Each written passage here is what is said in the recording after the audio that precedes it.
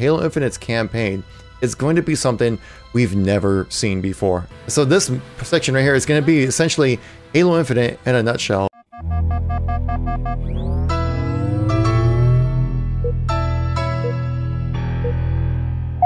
What's going on, everybody? Kevin here once again. Today we're doing another discussion kind of video, mainly because I'm on vacation. I'm stockpiling up videos right now. So when I'm away on vacation, I'm away from my computer and everything, I can at least give you guys some content. Today, I want to talk about is Halo Infinite's campaign. And before we jump in, I think the proper mission to play here is the mission Halo from Combat Evolved. I mean, just look at that. That's the big wow shot right there that a lot of people are gonna talk about when it comes to playing Halo. This is the mission right here that a lot of people at 343 are essentially basing Halo Infinite off of, is this mission, because of how open-ended, how awe-inspiring it is, and how much it just sets the entire tone of the game right here. And so in this commentary, what I want to do is talk about Halo Infinite's campaign, and this isn't really necessarily anything like fact related. It's just from my knowledge right now, my experience with Halo, and what I would like to see, and how I currently, from everything that we've seen about Halo Infinite's campaign, is it going to be something that we're going to like? Because Halo Infinite's campaign is going to be something we've never seen before. Oh, by the way, guys, if the game looks kind of different, that's because I'm currently utilizing a reshade filter on here. You can see, I previously made a video about this reshade filter. If you guys want to check that out, it's on my channel right here. Essentially, it just kind of gives you much more of a classic CE vibe with anniversary graphics, as well as trying to go in for the whole thing. And also just going for a more cinematic, visual, appealing kind of look to the whole thing as well. But anyways, though, so Halo Infinite's campaign, there's a lot of different ways that they're going about doing this. A lot of people have said it's open world. 343 themselves have really been trying to stray away from saying the word open world for the most part. It seems like what 343 is trying to do is almost kind of like a Halo 3 ODST style of campaign, where basically you have these different kind of checkpoints within the open-ish world or open environment, and then you have go about it, do it however you want. We'll kind of see that maybe later on in this video. Potentially with like the last 3 bases on this mission in particular for the mission Halo, where you can pick off which 3 Marines you want to go save and stuff like that. So that's kind of like their philosophy with the campaign. So I figured playing this mission would be the right mission to play while talking about Halo Infinite's campaign. It's going to be kind of interesting exactly how they go about telling us. It does seem like they're still kind of like going to push you down like a certain narrative in a way, where you have these main beats that you need to hit when it comes to playing the campaign, but there's also going to be a ton of extra side content you can do along while just kind of on your way while playing the campaign for the main missions and things like that, which we've never experienced before in Halo. Halo's always been like one track on the way, just go do this thing and you save the world basically. So 343 kind of straying away from the open world phrasing is probably the right way to look at it, because the difference between what seems like what Halo Infinite's looking to do and what your typical open world is going to be, because the open world's like you spawn into the world and you have everything available to go to all at once. Think of like Grand Theft Auto, right? As soon as you jump into Grand Theft Auto, you're able to play the entire area of the map. Like nothing's locked off to you, nothing's sectioned off or anything like that. With Halo Infinite, it seems like that's going to be some kind of sectioning off of the map, just so you kind of focus you down a certain kind of storyline and things like that. Which I think is actually the best way to go about telling a Halo story, is doing that, because I really do want to experience like that cohesive narrative where like, very cinematic, almost like playing through a movie, which was kind of like always the big appeal about playing Halo, especially with like Halo 2 and Halo 3. You definitely felt like you were playing through a movie rather than just like a video game or just like a shooting gallery of just walking through hallways and blowing stuff up, you know what I mean? Which has always been like a huge appeal of Halo, being able to capture that sci-fi world and fantasy super well, and its mechanics and also gameplay. This Elite will not go down. There we go. Now I'm playing on normal too. I'm just chilling with you guys right now. So it's gonna be kind of interesting about these side missions though, that are gonna be off the quote-unquote golden path that they keep referencing within all these updates for Halo Infinite. Because like, why go save Marines? Why go follow this path of sentinels that apparently lead to a cave or something? Like, what's the point, Like, I mean, when I think about games doing this, is like oftentimes it's a game like Destiny, right, where they have different kind of like areas you can go check out throughout their maps, which are not necessarily worlds, I guess you can call them, but like more expanded maps. Like say like vaults and stuff like that, where you can go in and just play through a mission. At the end, you get like a chest that has like some form of loot or some currency or some kind of useful resource. Halo Infinite's not going to have that. It's going to be, you know, your standard Halo game.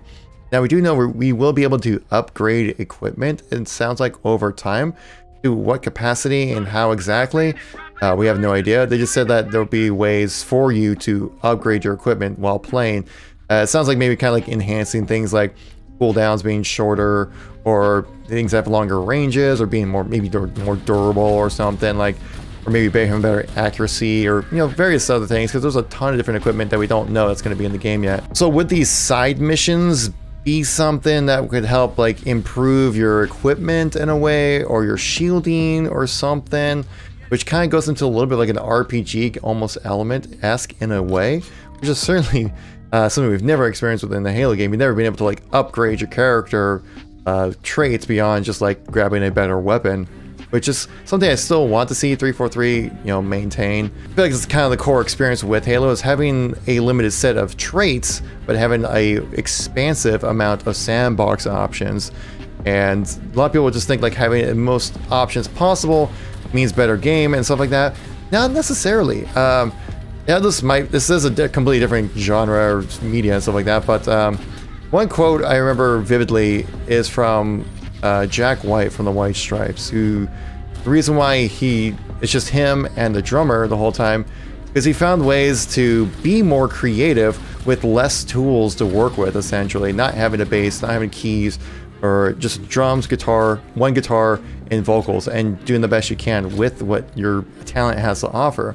And I think like Halo's always kind of followed that similar philosophy of just not giving the player like so much mobility, so much in the way of accuracy, and just basically being able to do everything all at once, essentially, which, you know, gaming kind of, especially FPS games, went down that genre for a bit during the early to mid 2010s.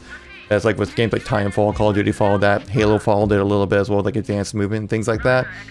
But honestly, like a lot of times with limitations comes more options for creativity and things like that, which is something that I think Halo does a fantastic job on.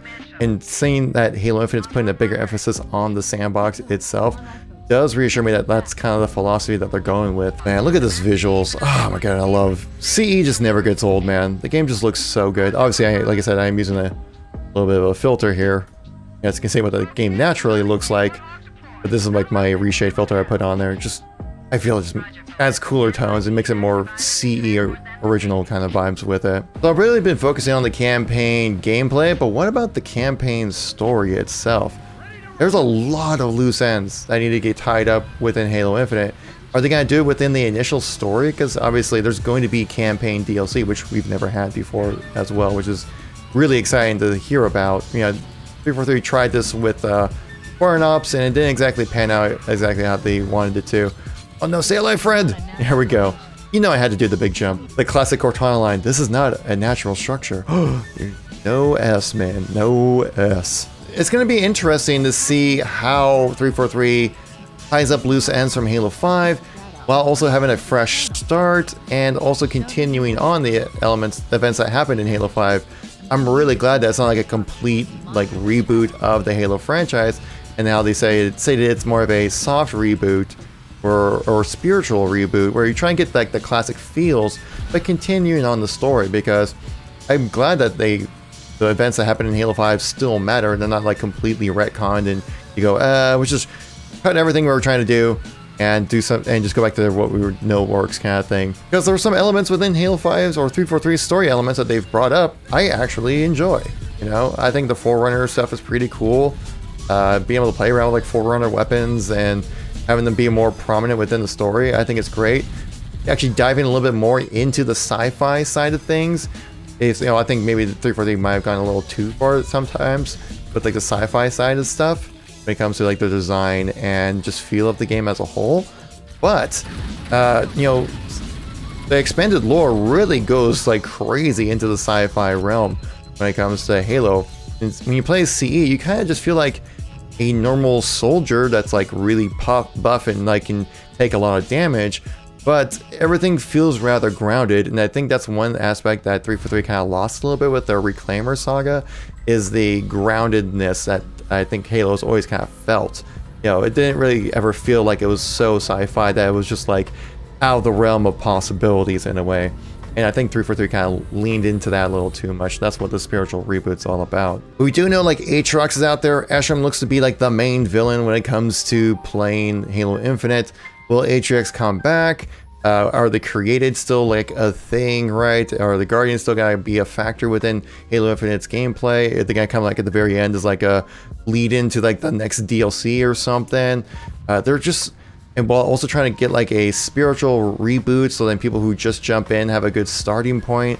Just because that was a big issue with Halo 5 story, which is like there was so much outside the game material that you needed to know to understand like really like the significance of everything that was happening, you know? And so I'm glad 343 is kind of going with a much more simplified story, but the thing is that Halo 5 story was really complicated, and continuing that story in Halo Infinite is going to be tricky about exactly what you can put in while also not being overbearing to the player when it comes to the content that's going to be within the game. Oh, here's the next big reveal, guys. Here's a section that I think you've probably been hearing a lot of people talk about with classic Halo, and this mission in particular. This is the mission that they're talking about right here, where you have this open area you can roam around in with vehicles. You can do it on foot. There's multiple types of enemies and things like that to go about fighting. There's little Easter eggs and little hidden pockets of good stuff right here to find, to kind of, you know, give your character a better loadout things. So this section right here is going to be essentially Halo Infinite in a nutshell. Is this next upcoming section. Like right here, there's like a pod that just dropped right here, trying to find these drop pods. I'm going to pick up that sniper rifle because obviously having a sniper rifle is pretty awesome in Halo. So whenever I'm playing this mission, I always just start off with like the outer ones and finish off with the Forerunner structure. I feel like it's a more cinematic way to kind of finish off with those missions, but of course then you can kind of go about doing it however you like, which is so great about this mission and what's going to be great about Halo Infinite. Well, another aspect is like, how is Cortana gonna play into this whole thing? We do know that we learned from the Discover Hope trailer that Master Chief has like a new Cortana chip. It's a new Cortana chip, like it's the exact same designation code on the written on the chip, except it's like one number higher, meaning that it's like another Cortana essentially in a way. Because each AI chip is written with like a certain number and certain lettering as well to match the name of the AI itself. So are we gonna get like a special new like dumb Cortana in a way that's not like a smart AI but like a dumb AI? Possibly, I don't know, man. Like there's, like I said, there's so many different ways to go about telling the story that like, if we could spend like, I could make like 20 videos speculating on each part about Halo's story and exactly like what 343 can do about it. But ultimately, it's just going to be up to creative choices and what they need to do to tell a cohesive story within Halo Infinite. I have a feeling the gameplay is going to be there, and I think the visuals are going to be there. The big thing is just going to be like how they're going to tell this story. It's a Master Chief focused story, while also being epic and but also being something that's, you know, deep lore, but also something that's very accessible to people who just kind of jump in and start playing. Like I said, there's a million different ways they can go about doing it. I trust 343 because I feel like Halo 4's story was actually really great. Halo 5's was just a mess, but if they kind of condensed it down a bit more, it could have been really good, I feel. And you know, I'm not too bent actually about like Cortana becoming the villain in Halo 5. I think that's just actually like, it made a logical progression, I feel, with it, where like Halo 4, Cortana was going to go rampant. They wanted to turn her off, basically. I can imagine with a smart AI wanting to have some form of preservation. I mean, that's kind of written within their code, at least I kind of get a feeling of that. So you would think they would want to stay alive and just be like, oh, okay, my time has come, you know. There's going to be eventually an AI that's going to be like standing up and be like, no, I want to stay alive. I want to make myself possible to last forever, kind of thing. All right, we got that one completed. Survivors, you go off, do your thing.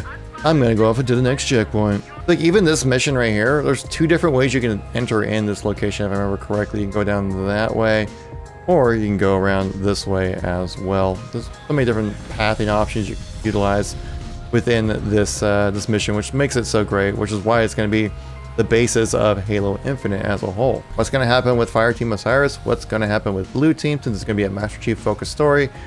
Now, from what we know from Shadows of Reach, like, Blue Team is with Master Chief the entire time. And so, like, is it going to be something along those lines? Because we do know that Shadows of Reach is a bit of a introduction to, like, the world that they're trying to build for Halo Infinite. But exactly how it's going to tie into it, they said it's not necessary, but I can imagine being something that's really, you know, important to kind of keep in context of things and stuff like that. I mean, I recently just listened through all of Shadows of Reach, and, like, honestly, like, not a whole lot happens within the book. Like, you're not really missing out on anything if you don't read the book or listen to the audiobook. So I'm currently going through Point of Light. I mean, Guilty Spark is in Point of Light, so could we see Guilty Spark come in Halo Infinite? I mean, I think that would be cool. Guilty Spark's actually one of my favorite characters within Halo, because I like how, depending on the context of the situation, he's either helping you or he's hurting you, which I think is just a cool dynamic for a character in general. They're not so just one-track minded, one straightforward, just like, oh, I am the bad guy, I do bad things. It's more complicated. But of course, then Halo also does benefit from a simplified story of being like, I am the bad guy, I do bad things, you need to stop me. That's kind of where Eshrom's role fits in. But there's always been a layer of complexity when it comes to Halo's storytelling. It's never ever been so straightforward. There's always been some kind of twist, some kind of element to the storytelling that gives different characters motives or gives characters different meaning to be in the story and things like that. That's one issue that Halo 5 certainly ran into, was just having so many characters, right? And they all are meant to serve a purpose, but their purpose is really just to be an extra character within the world rather than being a proper addition. They're just more there just because they need to have, you know, a squad of 4 essentially to match the co-op campaign style gameplay. But you do know that Halo Infinite will have cooperative campaign gameplay. We do know that it will be 2-player split screen, 4-player online co-op when it comes to Halo Infinite. How will those 4 players within the campaign play out? I mean, no one really knows for sure until people who've actually had a chance to play Halo Infinite. I could have sworn I remember hearing something about saying that, like, if you play co-op, the player 1's Master Chief and the 3 other players are your custom Spartans or something like that for multiplayer. I would love that, because that's one thing I think Reach did a really cool job of, is bringing in your custom Spartan into the campaign. If there's some way to do that with Halo Infinite, that would be super cool. But obviously, it becomes a little more difficult to do that because obviously you're playing as Master Chief. You're not playing as, like, you know, a blank soldier, like kind of were with Halo Reach in a way. Entire surviving command. Oh no, I ran you over! Damn it! I didn't mean to, dude. It's just the physics, man. I swear. I just love how this section of the mission, too, since we got the second checkpoint, it's changed each time with the situation, right? First time it was just some aliens on the way. Second time we had some banshees. Then we got some drop pods coming in, dropping in some more bad guys in the way, just making the enemy count larger. But this is where I always like to finish off the last mission right here. Like, look at this. Oh, the art, it's so beautiful. But yeah, this is where I always like to finish off this mission, just because I feel it's more cinematic to end up on this Forerunner structure. And just because, like, the Halo ring and the beautiful vista and stuff like that. It's so cool. And this is what, you know, Halo Infinite, like I said earlier, this is what Halo Infinite's campaign is going to be like, you know? It's going to be rather open-ended. You can do what you want and play how you want, when you want. Really, which is just great. I love that idea. Putting a bigger emphasis on the sandbox as a whole. Make sure that, you know, people get to play the game how they want, when they want. A really cool thing about the campaign as well that we learned from the recent development update is campaign enemies are not going to be the same every time. There's going to be different situations depending on what your loadout is, essentially. Basically, if you're playing on foot, you'll probably find more anti-infantry guys. If you're playing in a vehicle, like we just came in right here, probably see more anti-vehicle stuff. Oh my god, we haven't even used the sniper yet. Oh my gosh. Oh, how tragic. I haven't had a chance to blow off a head yet. Here we go. Here it comes. Ready? Which is just like that by itself, having dynamic enemy spawns for Halo is so game-changing that, like, nobody's playthrough is going to be the same. There's not going to be like, oh, you do this at this situation because of, you know, this is the enemy types that you fight against. You can control that with your loadout, but you won't be able to have the exact same experience as somebody else. Now, I'm sure there'll be like tips and tricks, right? Like, oh, it's easier to go in this on foot than in a vehicle because of the enemy types you play against. But just like knowing that's a thing is just so freaking cool, man. That's just so cool. I love it. It gives so much replayability to the campaign. I'm just excited about it. Again, like an openness of like, wait, what are you shooting at? Yeah, but hi. Yeah, it's great to see you too. What's going on? Why was he shooting the ceiling? Oh god, no, friend! Dodge, duck, dive! There we go, he stayed alive. Great. Get them alive. Love this. You love to see it happen. So another thing is like, how are they gonna make the campaign more replayable, right? I think it's gonna be a huge emphasis within Halo Infinite's campaign and the PvE elements side of things. No, friend! Survive! No! Because, you know, this world is so expansive, so large, so many things you can do with it, right? It'd be a shame to only have it really playable like once through, like most Halo campaigns have been, right? Where Halo campaigns are just like a narrative experience, you play it through it once, and the only reason why you play it through again is either to try to do a challenge in the MCC, or you just want to have some good old-fashioned member berries. But we'll just have to wait and see until we know more about Halo Infinite. This is getting close towards the end of the mission. I'm actually kind of surprised that we talked this long, but hey man, Halo Infinite's campaign is going to be something very different that we've ever experienced before. I'm very excited about it. I cannot wait for Halo Infinite's campaign. This is going to be the first thing I play through to avoid any kind of spoilers. You know, we touched on a lot of different topics. If there's anything you're looking forward to for Halo Infinite's campaign, let me know in the comment section down below. And thank you guys so much for watching. I greatly appreciate it. And as we take off, I'll catch you in the next video. Peace out.